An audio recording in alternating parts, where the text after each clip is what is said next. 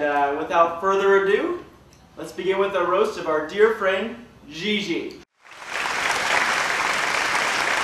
Alright, let's get this started. Gigi. Look at how fat you've gotten, my God. I took her for a WALK yesterday and she pooped out Mama Cass. Hey Gigi, I think I ate your cousin last night at Kung Pao Kitchen. Look at Gigi's eyes.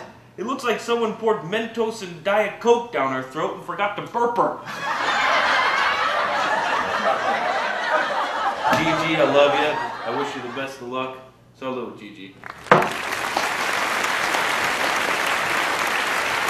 Gigi, I hate to say it, but you're so ugly, you ought to shave your ass and walk backwards. You're so skinny, you could be a stunt double on The Simple Life. You look like a cross between a retarded pitbull and a Twinkie.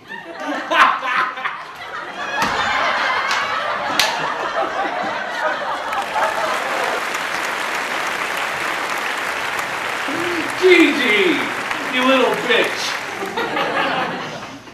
You know, they say the dog is man's best friend, but I don't believe that. I mean, how many of your friends have you ever neutered?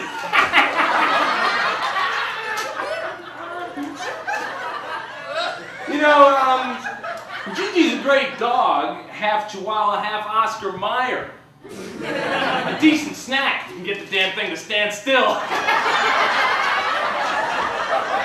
Thanks, Gigi. We love you, baby. Gigi's so dumb she thinks Fetch is a Chevy Chase movie. Oh man, Gigi's breath is so bad, I don't know whether to give her a breath mint or toilet paper. Oh, but, alright, that's it. I can't keep being mean to you. I love you, Gigi. As is with tradition with all roasts, our guest of honor will now get her revenge. Please welcome everybody, Gigi. Hey Mike, first of all, it's Gigi, not Gigi.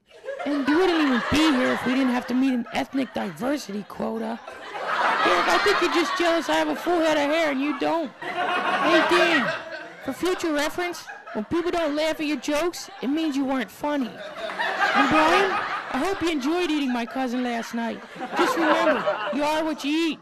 Okay folks, that's all I got. Have a good night.